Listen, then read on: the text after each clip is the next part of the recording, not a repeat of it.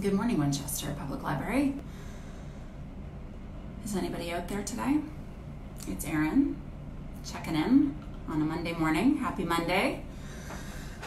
I found myself a little bright nook of the library today. Far away from everybody, I think. And it's very beautiful in here. It's very quiet. I am joining you today to talk books.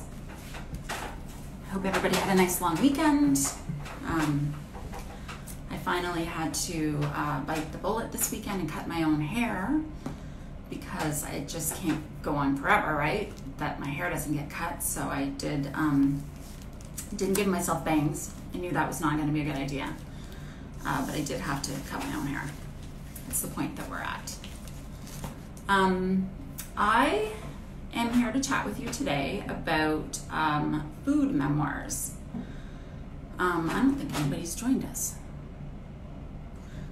That's all right. You can catch this later on our Facebook page and on our YouTube page, and it'll be here on Instagram for in perpetuity.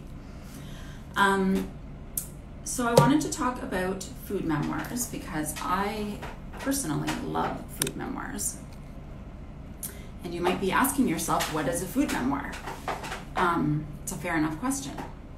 It's not a memoir by food, written by a piece of food, which is what my son thought when I told him.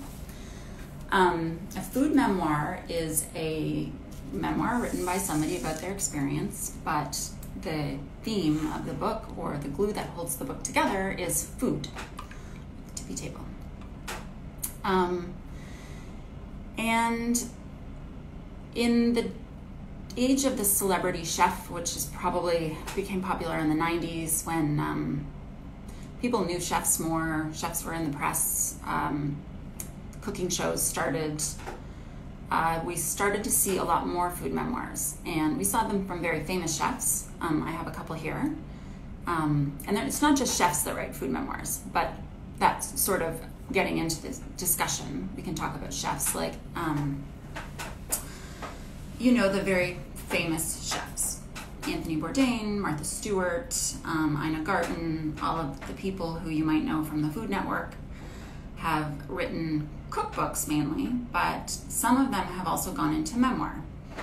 And they've told the story of their life growing up, or their life as a chef, or their life traveling the world, and the stories that they collect and tell to us are about food and how the food of their childhood or their family or their travels or their work has created a thread, a narrative through which we read their story. So the story is about people or a workplace or an industry, but the anchor keeps coming back to food.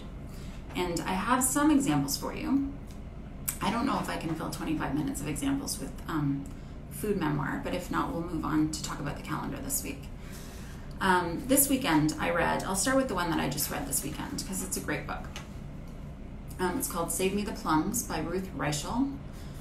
Ruth Reichel was the editor of, you might know her mainly as the editor of Gourmet magazine. She was the editor from starting in about 1999 to 2009, about 10 years, right up until the magazine closed, actually, during a recession. She previously, as a food writer, she also was the restaurant critic for the New York Times for a long time, 5 years, I think. Which is another interesting part of food memoir if you think about, there are books, and I think she has about 5 memoirs, I think, and I think one of them is from a chunk of time when she was doing that work, or written after, talking about going into restaurants where nobody's supposed to know you. She was eating out 16 times a week, if you can imagine that, and having to write and report back on all of these meals.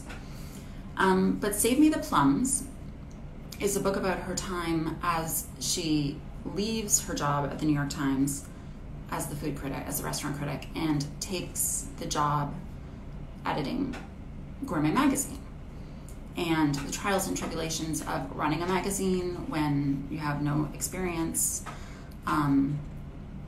trying to turn the magazine, which at that time was already for almost 50 years old. The magazine opened in 1941, and it had a very staid readership for a very long time.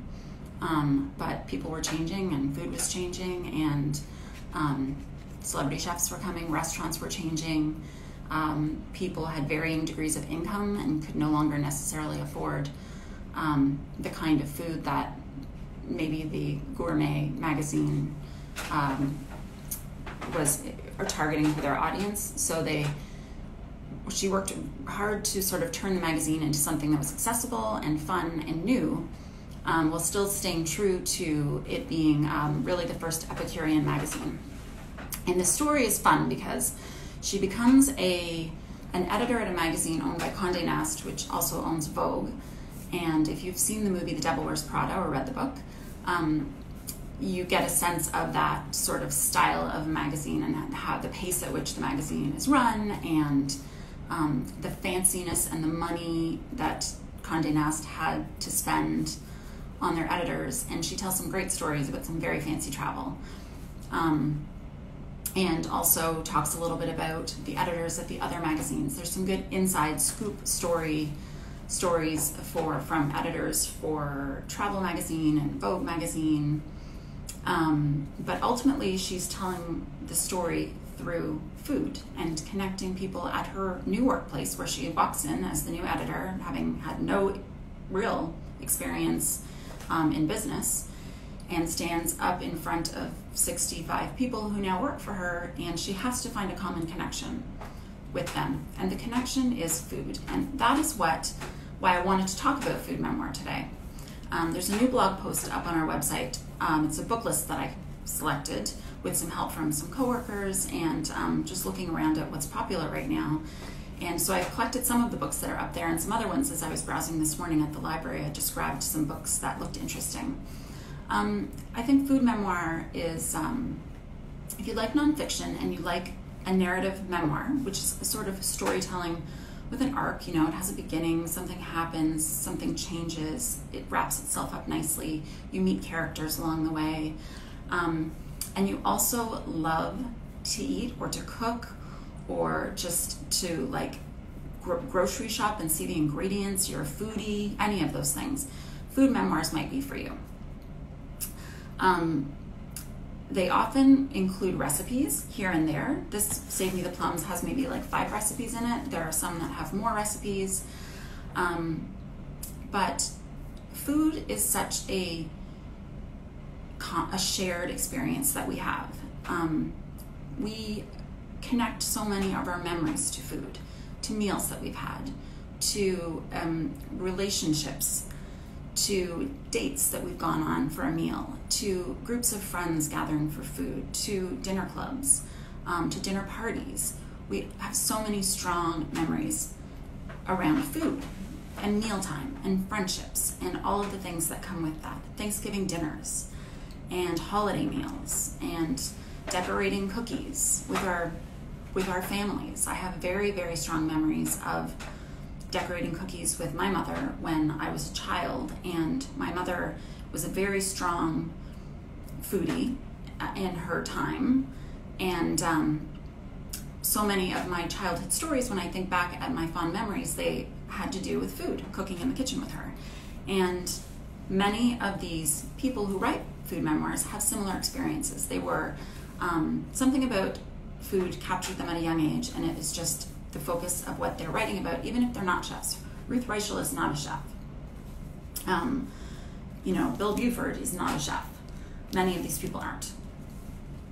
So, Save Me the Plums, and I have another one here by Ruth Reichel. It's called Tender to the Bone here. And another interesting thing, so this memoir by Ruth Reichel is a memoir of her early years as a child growing up. She alludes to this in this book as well. Her mom had bipolar disorder. She was had very swaying and deep manic and depressive episodes, and often Ruth didn't know what mother she was coming home to when she came home. She didn't know what mom she was waking up to. Her mom would have epic dinner parties and then shut herself into her room for days. And the dinner parties were the things that Ruth captured and held on to as memories. And Ruth Reichel was an early reader of Gourmet Magazine. She had a subscription to Gourmet Magazine when she was 8 years old. And it was sort of like this thing that was true in her life and that she could always come back to because her mother was so unpredictable. And she felt that coming back to food and coming back to meals for her gave her some sense of stability in life. In Tender to the Bone, she talks more about her relationship with her mom and the difficulties of growing up in a family with a parent with mental illness, and also how she became sort of a caretaker for her family in taking care of the meals and taking on that role when her mom was not able to. I'll go through the books that we have here and talk a little bit about them. I've read a couple of them. I haven't read a lot. There's a few that are on my list now that I have looked them up. This one I read a long time ago. It's called Heat by Bill Buford. An amateur's adventures as a kitchen slave, line cook, pasta maker, and apprentice to a Dante-quoting butcher in Tuscany, which is, in my opinion, the best part of the book, when Bill Buford, who decides that he is completely enamored with Mario Batali, the now disgraced chef, Mario Batali, and wants to work for him in his kitchen, doing absolutely the bottom rung of jobs there are. He goes on to work for Mario Batali for 3 years, apprenticing with him, and then he travels to Italy and also to England to work for hunters, a game hunter, and an Italian Tuscan butcher, who butchers in a very old-fashioned style, and they get into a lot of detail about it, but he just talks about how his appreciation for food became so much greater after experiencing such an old style of cooking and learning skills from people who learned them in a very rural way from their own parents and grandparents, and take out sort of the American style of kitchen cooking. It turns into sort of like a very interesting tale of old style cooking. Another book I have here is Kitchen Confidential, which I have flipped through. I haven't read this whole book. It's Anthony Bourdain, who was a very larger-than-life character, chef, traveler, writer, journalist, storyteller, truth teller about his life. This sort of is a behind the scenes of the restaurant business and the life, the very insane life that he lived when he was working in restaurants in New York and beyond. He talks a lot about the stories in restaurants that we never hear, and talks a lot about his drug-fueled existence in the after-hours world of restaurants.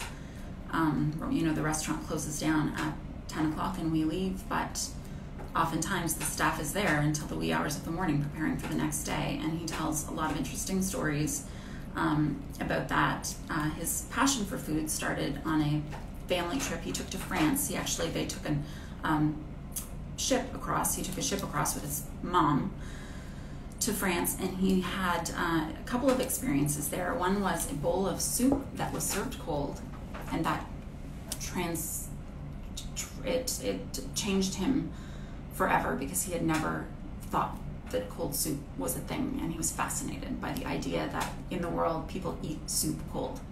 And he also tried his first oyster in the north of France, and he was captured by that experience as well, and his first trip to France and subsequent trips informed his love for food and cooking and his lifestyle, his lifestyle of good eating and good living. This is one that I just grabbed off the shelf this morning, actually. I've read this book, and it's a great book. It's by David Leibovitz. He is a chef. He used to work at Chez Panisse in Berkeley with Alice Waters, and he now lives in Paris. He's been in Paris for a long time, and he's written several books. He has a blog, davidleibovitz.com, and his latest book is called Drinking French, in which he presents recipes for French cocktails, or cocktails that he has discovered or created while living in France. And during the quarantine, interestingly, on his Instagram page, every day at noon Eastern time, which is 5 o'clock Paris time, he, in his kitchen in Paris, would spend an hour making one of his cocktails live from his Drinking French book. And sometimes he would pair it, he lives with his partner Romain, and they would pair it with an appetizer or a light meal. They ended up doing this, I think, for like 60 straight days. There are so many great hours of cocktail making and French food making and tours of his kitchen to watch on his Instagram page. So if you love food, or you know who he is and you like him, he's really fun to watch. La Part is his book that he wrote. It's his second most recent book, and it's about his experience buying his first apartment in Paris. And you wonder, why is this a food memoir? I'll tell you, because he's a chef. And for a chef in Paris who loves food so much, everything, again, comes back to his experience with food. So the apartment hunting is hilarious. It's not at all what it's like here in the States or in Canada, where I'm from. But he also sort of like every now and again, he will talk about tell a story about finding an apartment, or what he needs for his kitchen, or what's wrong with the kitchen he's in, and then suddenly it just turns into a recipe because he's described something he ate or cooked or tried in a restaurant, and then before you know it, you're looking at a recipe for buckwheat chocolate chip cookies. And he's funny, and this book carries you to Paris. Many of his books do. His blog does as well. His blog, he takes beautiful pictures of shops and food shops in Paris and antique shops in Paris, and he's really enjoyable, and it's fun to watch him and Romain on Instagram together, because Romain does not speak much English and David does speak French, but Romain teases him about his French, and so they go back and forth with the French and English, and they're very cute. So that was called La Part. Another book that I haven't read, but I've heard so much about, and I would like to read it. We have the CD audiobook in the library right now. It's called Blood, Bones, and Butter by Gabrielle Hamilton. Gabrielle Hamilton is the owner of Prune, a restaurant in New York, which is very popular. It's in the Village, I think, East Village. She's not a chef. She came to become a restaurant owner having no chef experience, just someone who loves food. She's a food writer. She's an MFA. She has written from every Epicurean magazine and newspaper, food section. So she tells her story in memoir style from her childhood, which was not enjoyable. Her parents got divorced. She didn't really have a calling in life. She didn't know what to do with herself. She dabbled in odd jobs. She worked in some restaurants. She stole some money once, and she created a fraudulent check, I think, from a coworker. And then she decided to go to school, become a food writer, and then became so fascinated she wanted to open a restaurant. And she did, and it was a great success, and the book has a happy ending. But it's a fun story. So that's a good one. Blood, Bones, and Butter. And all of these books that I have belong to our library, except for the first one I showed you, that I Save Me the Plums, that's mine. But we do have one here. I saw it last week when I was here. So if you want to put any of these on hold, you can. I'm going to put them back on the shelf when I'm done.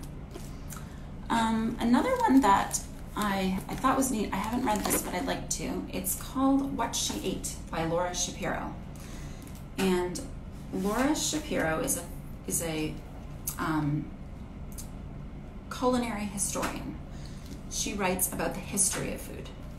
And in that vein, she's written this book, What She Ate, that talks about 6 women and the role that food played in their lives, which you wouldn't really even think is a thing again, but if you like to read food memoir, that will totally make sense to you. So she selected some women, for example, Dorothy Wordsworth, William Wordsworth's sister, who was also a poet and a writer. Dorothy loved to cook. She loved to cook for her brother. She cared for him after their parents died. And it talks about her, the role that food played in their life.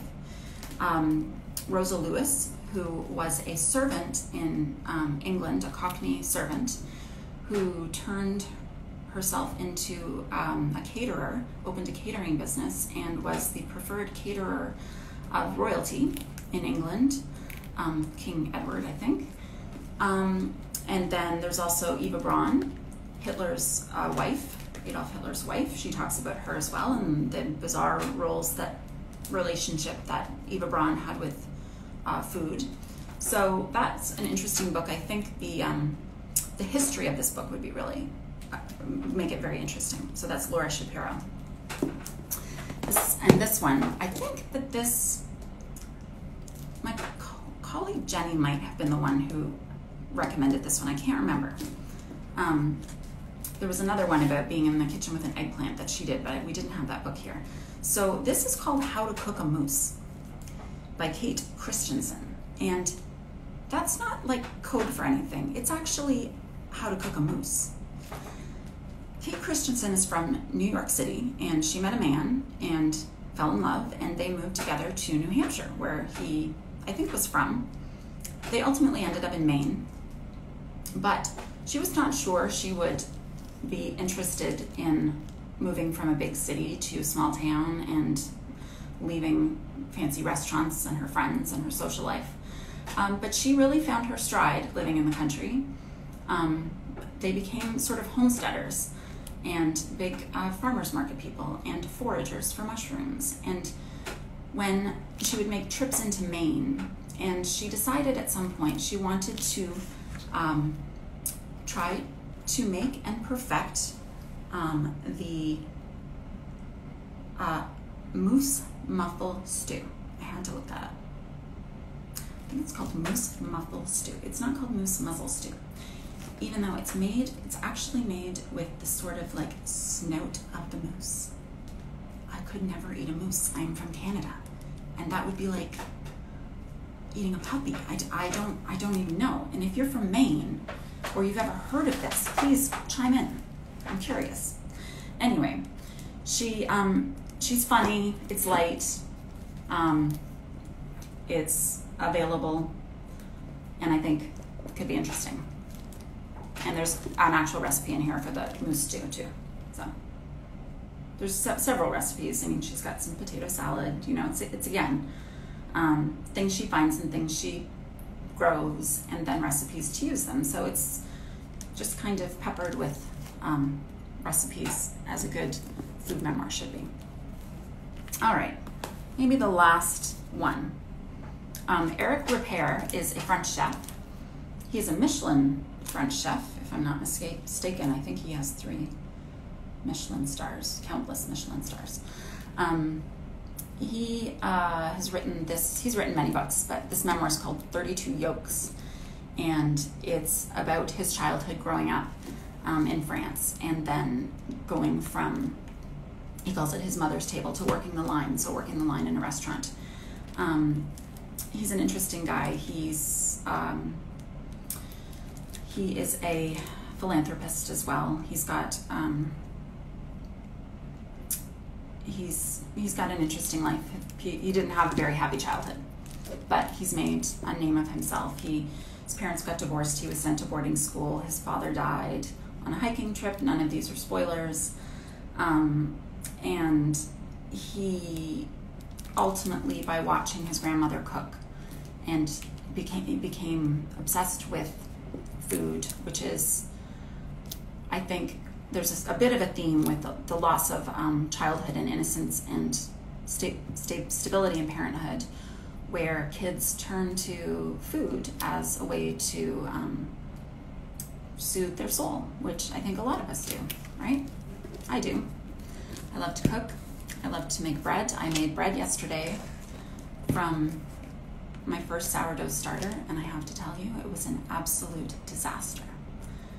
I grew my starter for 2 weeks, and everything looked perfect, and my bread came out like a big flat brick. So I don't know what to say about that. Maybe I'll read some bread books next.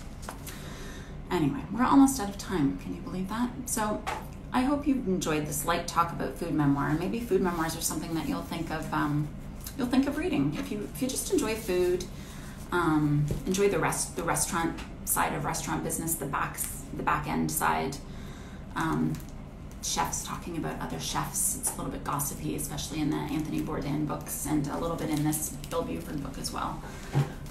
It's kind of fun. So I'm going to just check into our calendar to see what's coming this week. I'll be back again next week at 10 o'clock on Monday morning. So I hope you will join me. Hello.